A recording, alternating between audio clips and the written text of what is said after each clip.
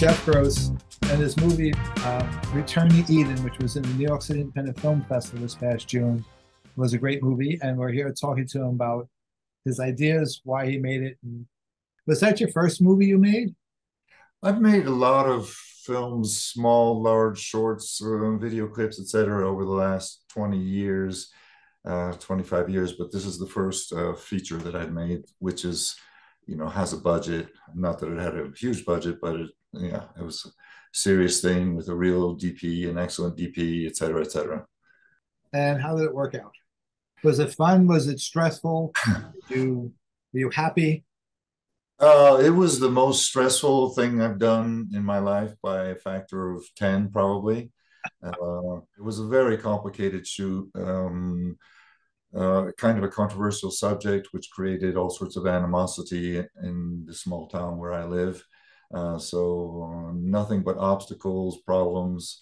I'm astonished by what we managed to pull off, but when I review the sacrifices, the time, it's just unbelievable that something that good came out of it. The sacrifices showed. I guess that's what that was. Yes, yes. So who are some of your favorite filmmakers? Who do you look up to and say, that's my idea of a good filmmaker and who I would love to emulate? Well, I lived in Paris for a long time, and I worked on three different scripts with Roman Polanski. So that was more or less my film school, and Good film school. I have tremendous respect for him. Uh, Lasse Hallström is one of my favorites. My Life as a Dog was like just stunning and brilliant and poetic. There's a film from an Argentine director named Fernando Solanas called Sur, which I was very affected by, and in Oliver Stone, some films, Natural Born Killers, I thought was a very interesting film. I actually had the opportunity to meet him, and seemed like my version of the film or what he was trying to say was not at all what he was trying to say. But you know, it's okay to be delusional, I guess. Yeah. How did you end up working with Roman Polanski? And like that's so awesome. I'm so jealous of that concept. Anyway, So originally, I wanted to be a novelist. I was very much under the spell of Henry Miller as a young man, and thought I'm going to move to Paris and be that person. I'd gone to high school in Los Angeles, and so found some buddies with whom I'd written a few scripts, so I was familiar with the form. Once I moved to Paris, I was definitely all about writing novels, which is, a kind of quaint, anachronistic notion. Is how can you survive writing novels when people don't read anymore? But then one day out of the blue, I got a call from Warner Brothers asking me if I would be willing to work on a film. And they said, I'm not supposed to tell you this, but it's with Roman Polanski. And I said, yeah, I mean, that sounds interesting. And a meeting was arranged, and I came down to his house. And originally, the job was to Polanski worked a lot with Gérard Brache on any number of films, a French screenwriter. In theory, he was going to work with Brache. Brache was going to write the pages he wrote in French, and I was supposed to translate them. But Brache had been an agoraphobe for quite a while, and so his understanding of what was going on in Paris was weak. I sort of moved in, and Polanski and I opened up the story, created a synopsis together, and we worked 56 days straight on that, and then had the first draft done of Frantic. 4 years later, my daughter was born right across the street from Polanski's house, and I was sitting in the window with my daughter, and he's with the binoculars 4 stories above across the street.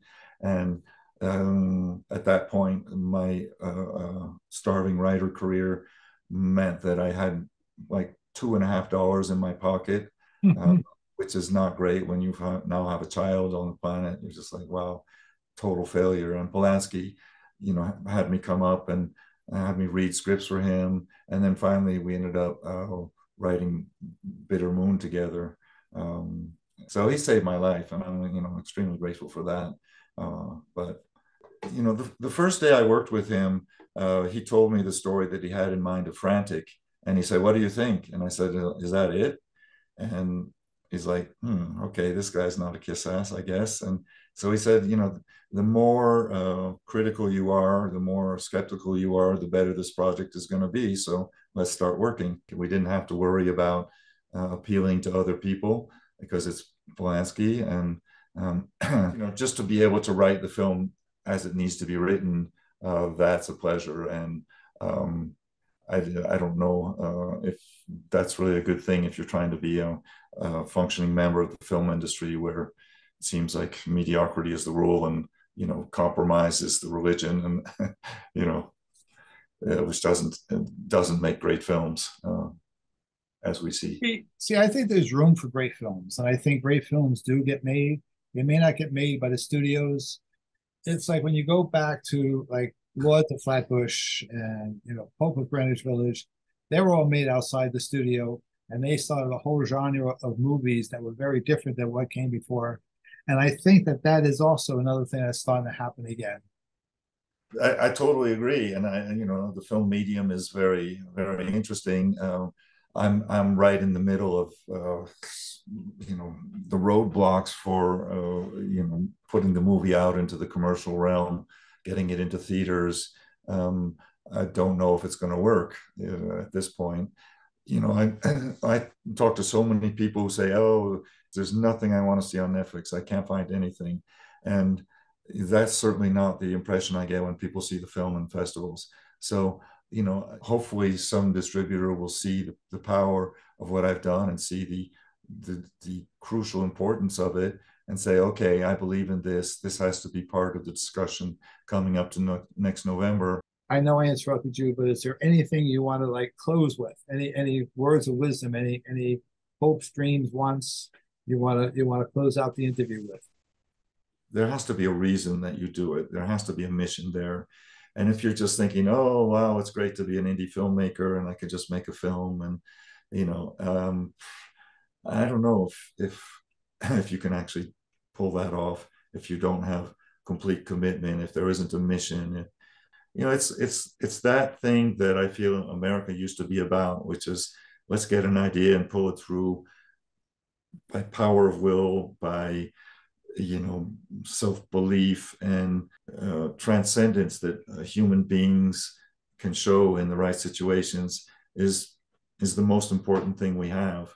And I feel like as a filmmaker, you have to be dialed into a sort of higher aspiration. You have to understand where people are going to be in 6 months, and what it is that your film is offering is a deep truth that people know inside of themselves but have never brought to the surface, has never articulated. And when they see your film, then they own that deep truth, which they know. And that's how the human race opens up. So I agree. But thank you very much, Jeff, for giving me your time. I my totally pleasure, Dennis. appreciate it. And I love the conversation.